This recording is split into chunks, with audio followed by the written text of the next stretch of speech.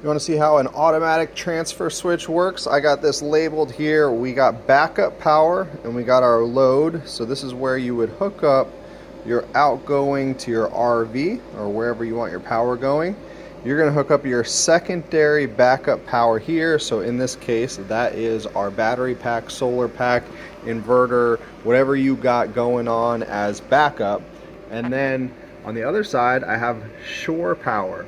So we're simulating that here. I got shore power plugged in, so we are on A, but when I unplug it, it switches over to B, backup power. And when I plug it back in, it switches back to shore power. And that's how it works.